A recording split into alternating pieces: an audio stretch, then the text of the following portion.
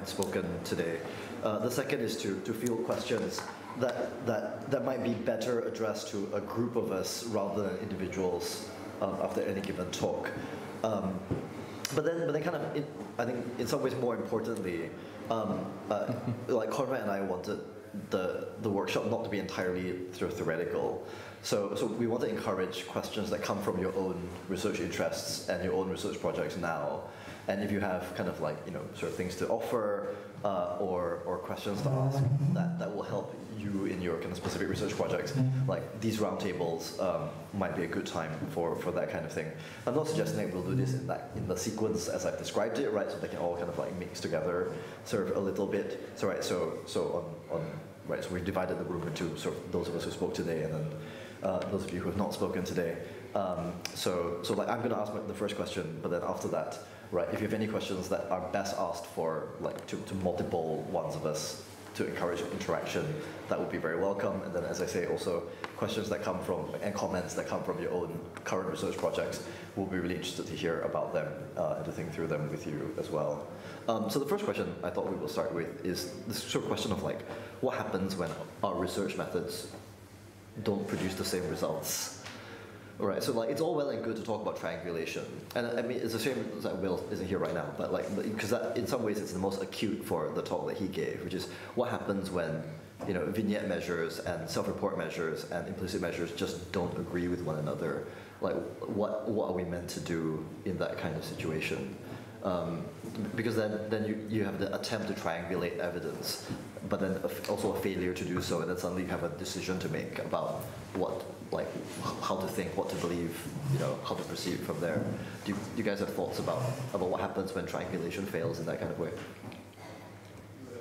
I think like the answer to that question differs pretty dramatically based on what you're trying to measure. Mm-hmm. So like I think there are just things, I mean I'll just throw out that I would never put an IAT in one of my experiments because I'm pretty sure like you're not going to get anything you think you are out of that. I have been long convinced of that. But like I think, I mean I usually try to measure things in a couple different ways. So like I said this, I always try to put qualitative open-ended questions in with questionnaire data and that kind of thing, and then like it gives you some context to interpret things when they go wrong, which is nice. And I mean sometimes you just don't know, you just kind of have to say, this is what we did, this is what we got. I don't know. But like I think like having like it's underappreciated method to just let people tell you what they think about what you're doing. So I'll give an example from a graduate student that I'm working with, and this is not related to religion at all. She studies immigration in the UK, and so she added comment boxes to a survey that she did that was all questionnaires. And people could just comment on the questionnaires at the end. And she had, so there was there's a standard measure of acculturation. It's like the 4 types of acculturation, and there's problems with it, I think, based on all sorts of things. But one thing that I never considered and that she found is that she had about 50% of her people who did it say, I hate this. This is a stupid measure. Why am I answering these questions? Like I answered these questions, but I don't know what they're about, and I don't think they're getting. And like if you're like people were like participants in the survey were like actually kind of upset by this, and like we would just never know that information if you hadn't. So I think like one of the ways to kind of deal with these things is to just let people actually tell you what they think about what you're doing. Participants to tell you. I don't know. Yeah, that's true. It's sometimes you get the opposite counterintuitive result. So I once ran a study where we asked what we thought was a very stupid, researchers ourselves, we thought was a very stupid question. Not only stupid, but also offensive. I think we phrased the question as like, so it's a sample full of non-religious people. So I think the question was something like, given that you don't believe in God, so what then do you believe in? And it was intentionally a dumb question, and intentionally, in some ways, kind of aggressive and offensive question. And then we allowed people to comment, and we were expecting that a whole bunch of people would say, like, this is obviously a fucking stupid thing to ask us. And almost 0% of people did so, right? And which is and that itself sort of we found surprising, that non-religious people found the question entirely meaningful thing to ask, even though like as researchers, we thought, well, like this is a dumb question. Like, surely most people will find it totally meaningless, and yet they didn't. So sometimes the comment boxes allow you to figure out when your questions are dumb, but sometimes the comment boxes allow you to figure out that actually your questions are not dumb, even though they really look dumb. Yeah. So there's that. Well, I mean, this led to a follow-up study where we just like asked people like, what about your culture is important for you to maintaining your cultural identity, and what do you want to change? And it turns out that the things people want to keep are food and clothing, and the things they want to change are like values. Yeah. So, which is, it fits with most people's, I think, lived experience, but it's very much not what the acculturation literature says. Yeah, no, absolutely. Yeah, I could tell you that. I want to keep laksa and reject, patriarchy. Yeah, literally Surprise. Turns out if you ask a whole bunch of people that question, they also just say That's that. right. Actually, when I come to think about Polish culture, I'm going, Polish food? Yeah, I'm not so keen on that. Well, that's because your food sucks. Yeah, So well, interestingly, one of the samples that we did this in was Polish immigrants in the UK, and they also claimed food very highly. Interesting. Yeah. Not for nothing that they're Polish. They compare it with this with British cuisine. Yeah, that's true. Oh, yeah, that's true. Yeah, it's a good point. It's a good explanation.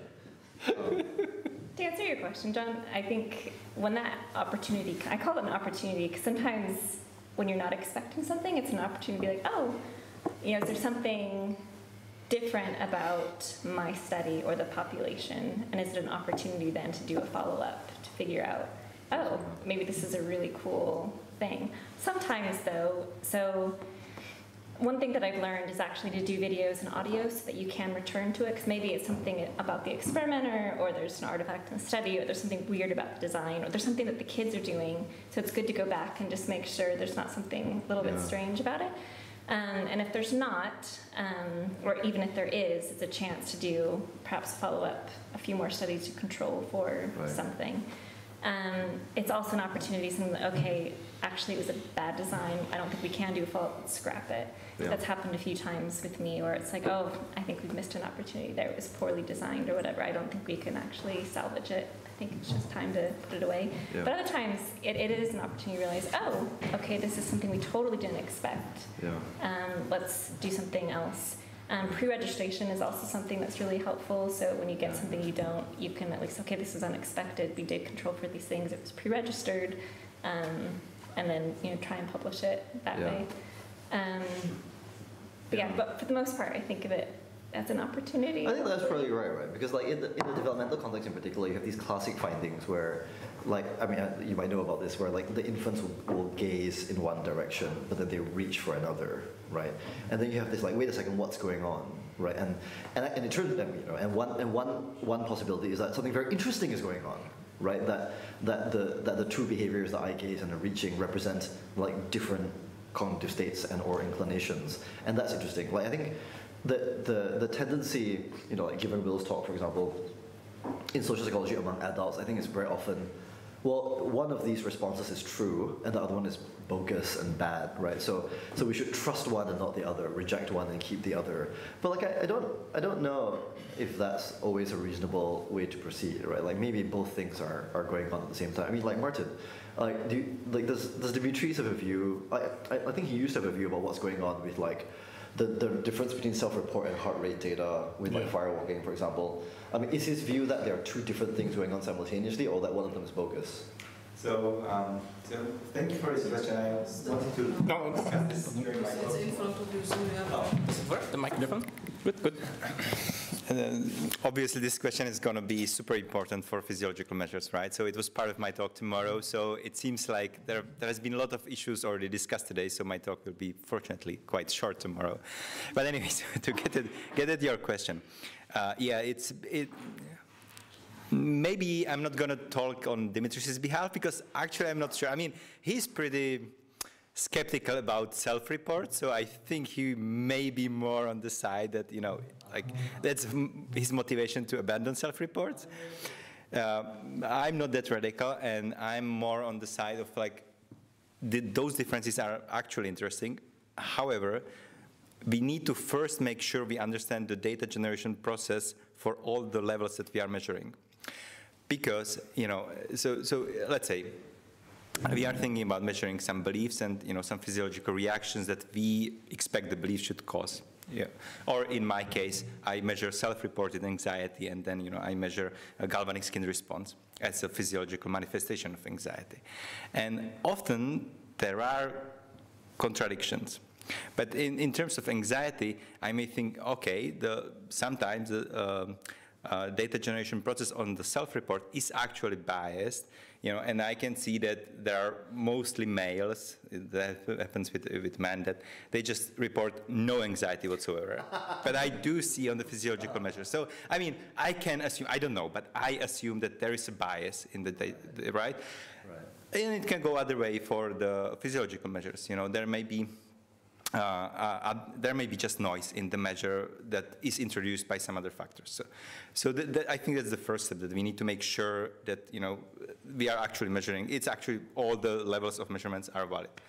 And if they are, and there is still discrepancy, then that's the interesting question. And I hope that this question leads us to actually reformulate how the system works. So perhaps this physiological process that we think is associated or is involved in producing some kind of response or behavior is not involved there, and then it should lead to follow-up studies. And so that's the best answer I can get at how to resolve this. But yeah, I mean, from my experience, it happens very often. Like it's very rare that I get really nice correspondence between self-reports and physiology. Okay, I didn't realize that. That's interesting. Do the rest of you have sort of questions for one another before we... Well, yeah, I mean, I wanted to raise something. I've been spending a lot of time with quantitative sociologists, right? And quantitative sociologists are pretty big on representative samples, right? And that usually requires, first of all, a relatively large sample, and especially constructed sample. And that's just not something that happens in psychology very often. And there's a second issue also, because a lot of the methods we've been talking about are really quite intensive. So you can't get large samples unless you have enormous resources, right? So to a certain degree, there seems to be a choice between what kind of method you use and how large a sample you can have, and then also the question of, well, should we be looking at should be looking at representative samples, right? Something that psychologists don't generally think about. So I just wanted to bring that question onto the table, because we've had essentially a group of psychologists speaking today. So sure. What's your thinking on that? I mean, I think actually representative samples are becoming more and more common in psychology, so I've used them. I know a lot of, any of my colleagues and any project that we're doing where we're collecting large-scale survey data specifically, we would use a representative sample. The times where we don't do that, so I think like the study we did in Singapore, we were trying to target different religious groups, and so, I mean, so you just, there's only so many things you can target, and if you want to get like a sizable group of like traditional Chinese believers, then you can't necessarily also target representativeness across Singapore, sure, because there's not actually that many of them. It becomes really difficult. But I think it's not. It's definitely increasingly common to use them, and I think when people are aware of some of the psychometric problems with just using student samples and all that stuff, which is becoming more and more common within psychology, then representative samples are where people go. I think so. I think that like psychologists, I'm going to put sociologists and political scientists in the same group, with apologies to David. I think we mean different things by the term representative sample, right? I think we mean different things partly because we're interested in different kinds of questions. So take the kind of like paradigmatic case of political science study. What you want to know is how many people are going to vote for the Democrat and how many people are going to vote for the Republican. And if you want to know that, then you better as hell have a representative sample, yes, right? Because you want your sample to be able to be extrapolated and predict like an outcome, and like it's very obvious that depending on which bit of society you look at, they will like enormously bias the data that you collect, which will then lead to like inaccurate predictions about the election, right? So in the paradigmatic case in political science, it's very, very important that the sample is represented in a particular way. Socioeconomic status is an obvious one, representation across all 50 American states or whatever, right? Like and like age, right? Age is a great predictor of political affiliation in America. So you have these like vectors of things that predict voting behavior, and like you want to capture that because what you want is basically you're doing opinion polling, right? Sure. But psychologists roughly, like in general, are not interested in opinion polling. Like I think sometimes we are. So sometimes in like developmental studies, sometimes we're interested in like what proportion of kids say that like cameras have souls or whatever, right? And in those situations, we might care more about the representativeness, because there we're looking at a percentage, right? Like we're looking at basically the same sorts of things structurally that political scientists are looking at, which is just proportion of people who say yes versus no. But for the most part, what psychologists are interested in are like correlations between variables or experimental effects, right? And I think at that point, and maybe this is just a failure of imagination on our part, like I think we begin to find it more difficult to imagine that demographic differences make a big difference at a correlational level. No, so and like Kind of imagination. I do think we are wrong. Like, I think there's increasing evidence that we're wrong about this, right? I mean, this just seems to me how we ended up with the weirdest people in the world problem. Yeah. Right. Yeah. Right. I mean, what's wrong with just studying students at Harvard? I feel like Right. But if I can actually defend John here, I think that's not actually what you were saying. And I was going to come on to this tomorrow when we talk about quantitative sociology and measures. Enough. Yes. So it's absolutely the case, I think, that psychologists happily are moving away from just student samples. That was clearly not helpful, and it is good to have a wide cross-section. But I think John would agree with that. What John is saying is that it's not absolutely critical to necessarily have all of the proper weightings, because the key question is not about the prevalence of some particular characteristic, it's about the associations and individual differences. And I think that's a perfectly legitimate aim for psychologists to have. Yeah, so getting back to like what I said in the beginning, which is that I think we mean different things by representativeness. I think the important thing for people like us is that if we're interested in, for example, the relationship between like theistic beliefs and moral beliefs, then we better be collecting data from different religious traditions, right? So whereas like socioeconomic status or education might be like less obviously important in that situation, religious and ethnic tradition might be concomitantly much more saliently important, right? So I think we do care about slightly different things in terms of representativeness. But I do think that we are moving in the kind of right direction in that sense. We might not be waiting for age or whatever, but I think we are more and more now collecting data from like not just like Protestants in the northeast of America. Yeah, but I do think like it's a. So I don't weight my data sets even when I collect representative samples, because for lots of reasons. But I do like one thing I think that people often miss is that like the kind of sociological variables that we don't necessarily always think about are often really important, like SES or like where you went to school or your neighborhood, or all of these other variables can have huge impacts. And I think a lot of you see this with some of the stuff on like heritability indices and stuff like that, where when you measure heritability, like how heritable IQ is in the kind of standard psychological samples, it comes out highly heritable, and if you measure it in really low SES samples, it turns out it's not at all heritable because it's the environment very variable, right? So like, you get these things where all of a sudden it turns out that not looking at a demographically diverse sample was a big problem. And I think we oftentimes, the assumption that that's not true isn't tested. And that's problematic. And I mean, this is the same with like cross-cultural research, right? People say, well, this is not cross-culturally variable. It's like, you don't actually know that. Like, you just, like, Yeah, I think the old assumption that all human minds are the same and therefore studying North American Protestants is fine. That must be quite uncommon now, I think, even among psychologists. You reckon? I mean, I think you still get pushback quite a bit. Like we still get pushback on stuff, and the, there are. I mean, yes, it's definitely more the case. And I mean, you get the kind of the middling sort of, I guess this is like belief affecting behavior, to bring it full circle, where like the weird people paper largely just gets cited as like future directions in papers. Like I would say probably 3 of the 5,000 citations are people going like, and this was a weird sample, and future directions should try to study people who are not like white Christian college students. So everyone kind of like, either there are people who still deny it, but I think there's a much larger.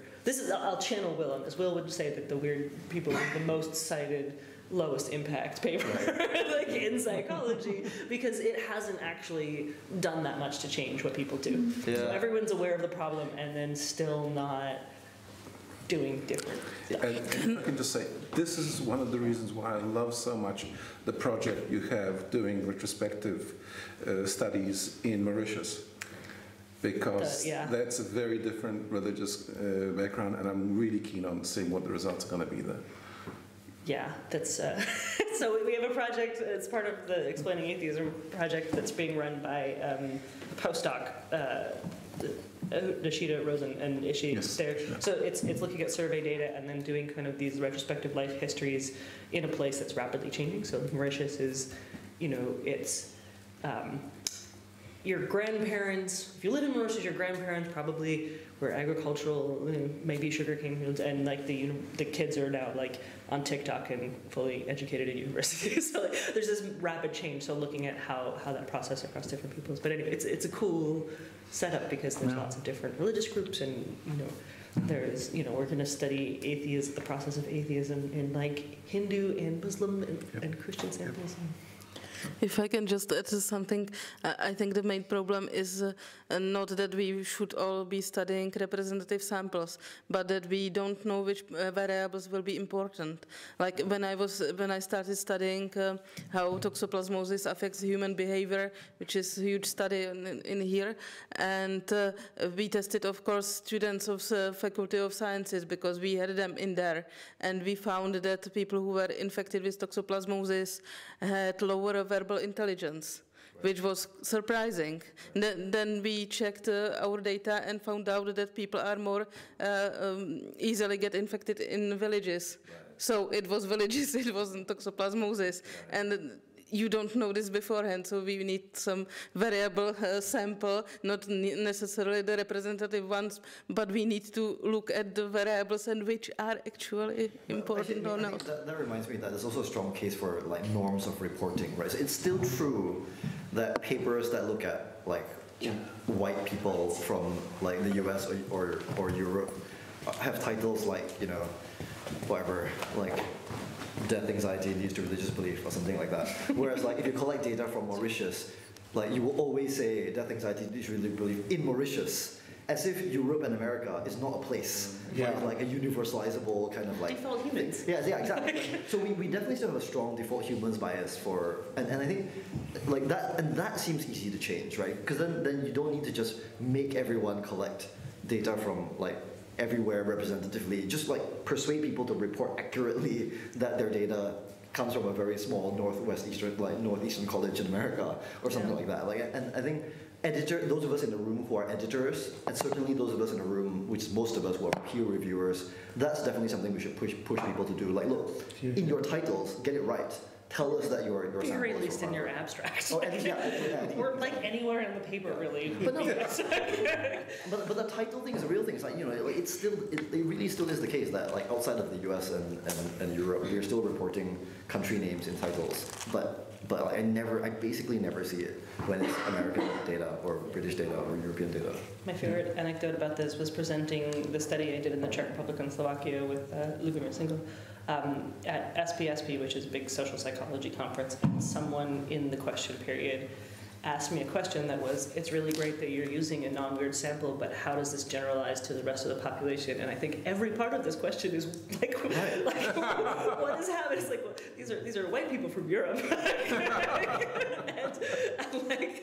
and why, yes, dude, how does it generalize? How is that not true? Like, I don't, why is that the question for this study? That's the question for everybody. Like, right, I don't actually know that. All right, we basically want to know about the US. Tell us about the US. Something I was going to add with developmental. So, I mean, most people as psychologists have a problem with undergraduate students. Well, we have the problem that most people recruit, they're usually like professors, so they're kids of professors. So we still get a very slim, I think, slice of the population because these are well-educated families. So we also have that same problem. But as far as like looking at demographics, it's also choosing which variables to look at. So more and more and more we're seeing with developmental papers, they can't be published unless you report kind of an overall kind of demographics. And so that is something that we're seeing more and more. Yeah. So it's, I think that's exciting that like reviewers are like, nope, we don't want to publish it unless you can kind of verify what the population's coming from. So, so I think it's a great suggestion as editors and peer reviewers. I think we need to be pinpointing that so that it changes systemically, I think, how people look at studies. So, yeah, I think it is changing. I'm seeing it more and more in the work that I do. Cool. Alicia? Yes. I have impression, based on what just you said, that some people just think that representative samples are just random samples. And I think these are just two separate things, because sometimes these terms are just used interchangeably. But what we're thinking and what we should do is, probably Konrad implied that we are thinking about, in sociology at least, about random samples, which is not quite the same as representative samples. Because when we, sorry? I hope I didn't mean that. Yes, but sometimes these terms are just used like synonyms, but they are not, because sometimes people just assume that when we take sample about 100 or 1,000 items or 100,000 people, it is random, but it's not. It's two different paradigm, right? And just I want to make this remark, but because sometimes I think that people just mix these two terms and forget that what we mean by the representative samples is that the samples are taken randomly, right, with a particular procedure and don't have to be super large. Like, for example, most of the samples for US societies like 2,000, and for example, for Poland it's just 1,000, and the population is much, much higher. So I don't think we just should make our samples bigger and bigger, even in sociology. But probably we just take the items in a more smarter way. Yeah. But I mean, a sample size of 1,000 or 2,000 is bigger than most psychological studies. Already. Yes, but I think that what is the most important is the procedure, not the size. Of course, yeah, sure. And if you are looking for very strong effect, you don't need to even 1,000 people. You need to, let's say, 200, and you solve it. Yes. Yeah, you get like all kinds of model overfitting problems if you have like 10,000 people. So like sometimes it's not really a virtue. I take the point that there's a difference between random and representative samples. But like one of the lessons I think I'm learning from my friends in political science is that the sampling methods that we used to call random are not in fact random. Yeah, exactly. Biased from the get-go. Exactly, and I think after COVID, this is almost impossible to get a truly random sample. Right. And not only because we are switching to the online panels, but also because we have something like 30 or 40% response rate. Yeah. Which is absolutely it's a self-selection problem. Yeah, exactly. And this is going to be much and much more difficult to get a truly random sample. I don't think it's really possible right now. But still, it's a scale. You're moving from very non-random to purely random. Yeah, no, absolutely. Right. Even if you got 75% of randomness, is better than just go to the members of the clergy and ask them about the church. I mean, you get into these debates a lot with like, online samples are terrible, like MTurk is terrible, and like I genuinely don't know the answer to this question, right? But like, is an MTurk sample worse than 70 undergraduates from the northeast of America.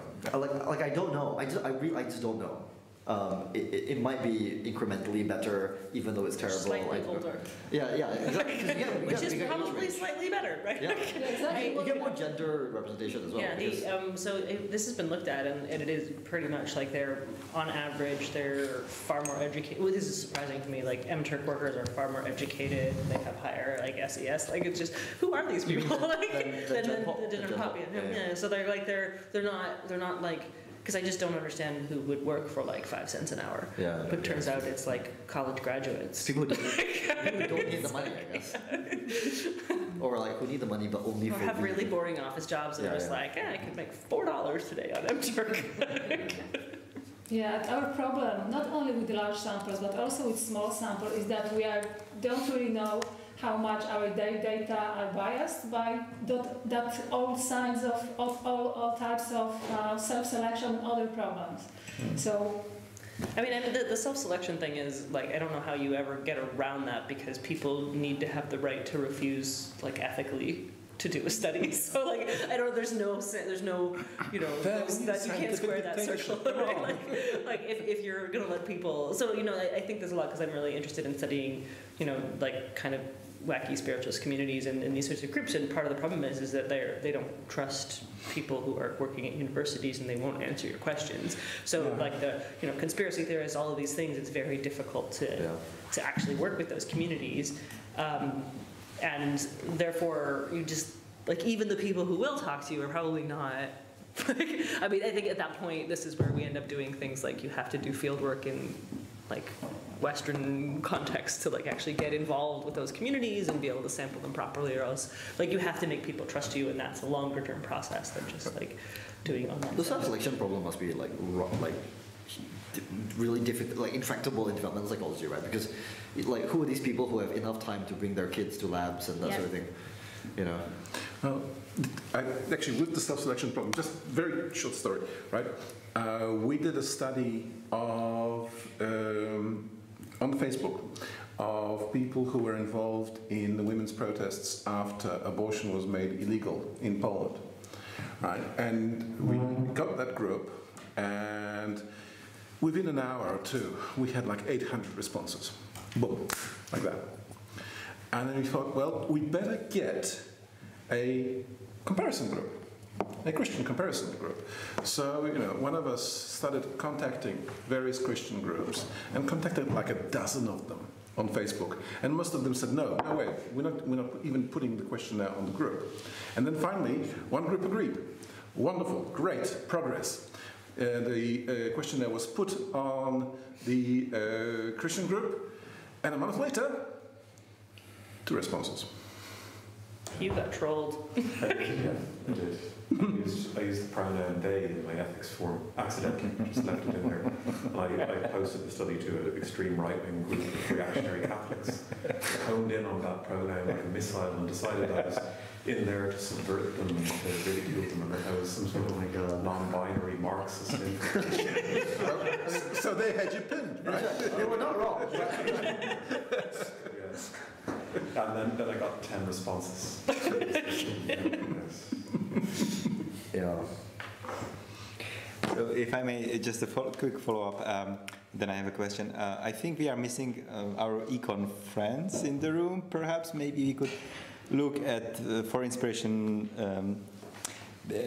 to them, because just one example I have from my own experience working with John Weigel, who is an economist, and he was part of the CERC project that I guess most of the people here know about. So you are collecting data in different field sites, and he was collecting data in DRC in Congo.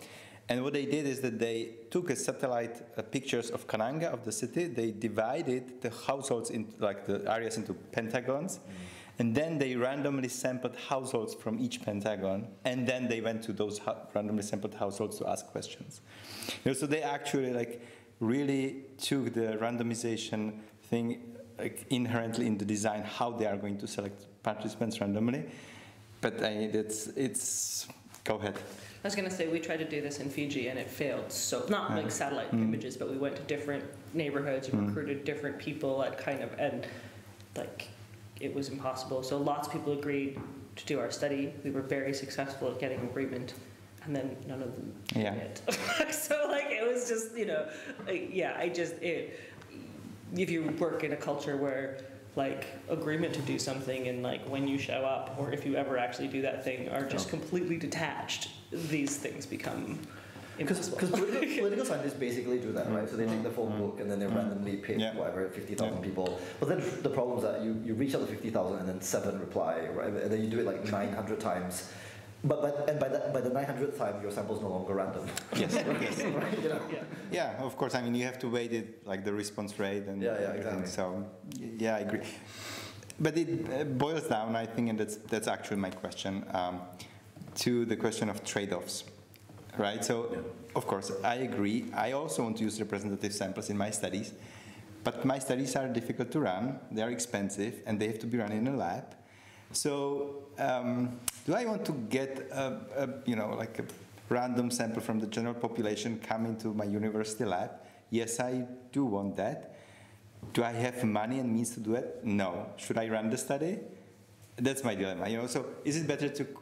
I think we can agree it's better to collect data and acknowledge the limitations. But then we are getting at like the weird people problem that I acknowledge there is a problem, but do not do anything about it. So, I mean, it's just my dilemma that I don't know if there is an obvious solution other than like get more money. Also, the sample are representative based on some criteria like gender, education, and so on. Are those variables important in your projects? Well, I assume not, but then we are back at this. My perverse suggestion, right, is actually to collect more like homogeneous samples, less diverse samples, right? So that you only study white males from the Czech Republic or something like that, right? But then you say so. Like, look, I have no idea whether I can generalize this to even white women in the Czech Republic, let alone like brown people in Bolivia or whatever, like Chinese Malaysians like myself or something like that, right? But at least that's being honest, right? Like, look, if we know that we have a representation problem, and we are aggressive about how homogeneous our samples are, and are very honest about how homogeneous samples are. I think that is better than pretending to collect a representative sample. I would go multi-method approaches are really a way to kind of try to get at this. So I think you have a question in mind. There are probably simpler, kind of shittier ways to get at that question that you could do with a larger sample more easily. And maybe just doing both of those things, you have okay, well, this is looking at a large group of people in a way that's not great. This is a really clean-cut, clear laboratory study, but the sample is kind of terrible. Do these converge in any way? And I think at some point, these are really practical problems that we can't, I don't know how, there's just no way to solve this, right? But you can try to do things and be honest about your kid. Overly Honest Methods is probably one of my favorite websites. Right. I wanted to submit something to that, but I decided it was bad. So we did when we did I did a study in Fiji when I was working there in my PhD, and we were collecting data with Hindus, and we were doing economic games as part of the Cirque study, and then we did a follow-up study, and we ended up having to add a study to the protocol. So I have a whole study on conversion rates amongst Christians that we added simply because they were mad at us for giving money to the Hindus, which just never occurred to me that it was all of a sudden we had these people who were like, why are you giving us money? oh shit. So we ended up running an entire study based on not starting a massive in the village we were working in without us starting an interracial war. And one of my research assistants lived there, and she was Christian, and it never even occurred to her. And then she was like, yeah, there's some very mad people in my village. I'm like, okay, we'll fix this. So we did a study looking at conversion rates amongst different Christian groups. That's very funny. With money. It's a cool study.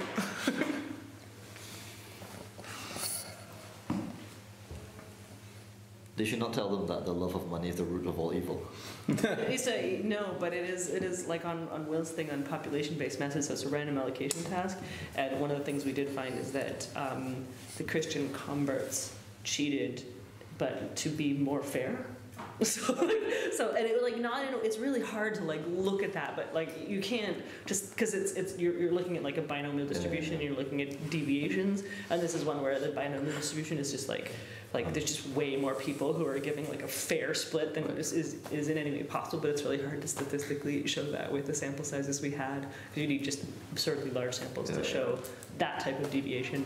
But yeah, people were like the converts were much more, particularly when they were dealing with anyone who was not a Hindu, that like people who'd converted from Hinduism to Christianity were like overly fair with everyone except for the Hindus, which they blatantly cheated against. So, yeah.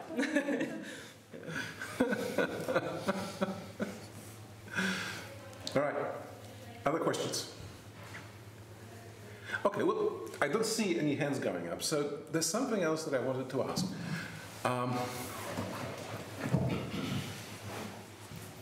What we've heard a number of times here, I just said it a couple of minutes ago, talking about the need to use mixed methods, right? And I'm very deeply in favor of that. But I'm thinking, some people don't like doing that. They've got a methodology they're happy with. It works for them. It gets them results, and they figure that others do other methodologies. How much of an issue do you think it is when you have researchers who say, look, I've got one methodology, I'm just going to focus on that, I'm not going to do anything else? I mean, as long as someone's doing something else, I think it's fine. Yeah. Like, I don't know, I'm easily bored of what I'm researching, so I tend to jump around on topics and methods a lot. But I think, I don't know, you can, as long as you're aware of like limitations and of what you're doing, and there are people who are doing other things. I think the problem arises when people are like, I do AITs, and this is the only real way to measure the world. We are the accurate information about, and there are people out there that do this. Like, this is the accurate information about people's beliefs and attitudes, and nothing else matters. And I think you can build your little empire, and then that's really problematic. But you just I've seen it one way, like Deb Kellerman, she has a certain topic and a certain methodology that she's used, but I think around that she's then tested a whole bunch of different samples, different age groups, different kind of demographic to kind of look at the same things. So she's using a certain type of methodology, but then within that, testing variation between lots of different things. And so I think it depends on perhaps the person or the topic, because I think you can also use it in a different way. It may not be multi-methods, but at least it's testing the same kind of construct in a variety of different ways. So it's pinpointed, but I think... And if you email Deb Kellerman and say, I'm really interested in this thing you're doing, but I want to do it with like adults in Vanuatu, she'll be like, that's great. Here's all my materials. Here's everything you ever needed to, it's just, yeah. And I think that's, that's what you want. You want people who are kind of open to. Awesome. And, Awesome. I once was talking to one of the terror management people at a conference. We were at a conference dinner, and I ended up sitting next to him, and someone else had questioned, there's a lot of problems with replication of this, and there sets of labs that do these things, and only certain groups of people seem to be able to get these consistent results. And his response was well, it's really more of an art. You really have to have the nuanced way, and this is again people who really believe that this is the one true way to do it, and you get that sort of thing where it's okay, that's bad. if you are the only person who can get your results and you don't see anything wrong with that, then that's problematic. But and John and I have talked to each other about terror management many occasions. All right. Any other questions? Well, in that case, I have a statement, which is that we have a reservation for 7 p.m. So that's about 15 minutes away from here? No, it's 3 minutes from here. 3 minutes away from here? Yeah, it's very, very close. So let's say 10 minutes before 7 o'clock we can get there. Are we all together? Or it's a reservation for 12, yes? Give or take, but yeah. And you said they were very glad to hear that we're coming. Yes. So it sounds like if there are more than 12 of us, this will not be... Sure. Okay. I'm sure we can fit. Oh, really? Okay. And also they promised us that for vegan and vegetarian they can think about some dishes as well, but hopefully they can do more than think. For example, chicken or something like that. Yeah. That reminds me of the first time I was in Poland when I asked for the vegetarian menu and they literally suggested fish and chicken. Yep, that's Poland. Czech Republic is exactly the same. Is the same? There's several vegan restaurants. I have seen several vegan restaurants walking around here. Yeah, well, as Robin said, there's a good vegan restaurant. Okay, what kind of cuisine is this? Sorry? What kind of cuisine is this? I would say Czech. Czech. But since you're in Czechia, you should suffer the Czech cuisine. And what's the name of the place? Na Slaminku. Alright.